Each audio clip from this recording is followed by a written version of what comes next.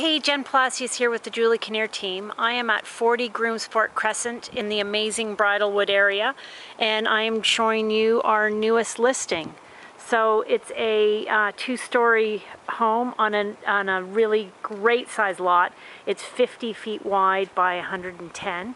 And as you can see, there's a two-car garage plus a private drive for two more cars. So lots of parking.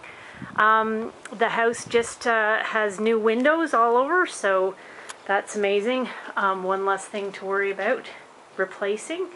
And as we go inside, I'm going to show you the main floor first. So as we enter the house, we come into got a front hall closet, so nice and deep, lots of room for your coats. And then we have a second closet here as well. So lots of storage in this house, as you can see there. And I'm just going to back up a little bit and go into the living room. So it's a nice and bright, beautiful. These new windows are amazing because they're almost floor to ceiling. It lets in a lot of light into this house. Great size rooms. You can see now it is carpeted. I believe there is hardwood floors underneath. That's the case upstairs, and I'm pretty sure based on the age of the house, etc., that they are hardwood, but you'd have to check that for sure. There's the kitchen. The kitchen has been updated with granite countertops. We've got newer appliances, and again, the newer windows that look out onto this big, huge backyard. It's a nice deep lot as well as wide, so lots of grounds in the backyard.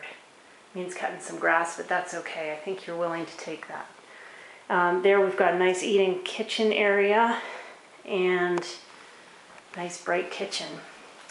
So there's the entrance, just to give you a sense, and then I'm going to turn left and we've got a family room. So this is a really cozy family room. We've got a gas fireplace and with stonework, shelving on either side, and the walkout into, oh, my apologies, it's not a gas fireplace. It is a fireplace. It could be converted to gas because there is gas. It is heated by gas furnace. And then we've got the walkout to the patio with the sliding doors. Okay, so you can have your nice barbecue there. So that's our family room. And then we off to the left again, and we've got access door out to the side, and you can access the back of the garage.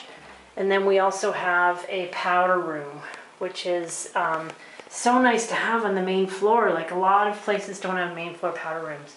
So this is a 4-bedroom home with 3 bathrooms, so lots of room here. We're going to go downstairs next.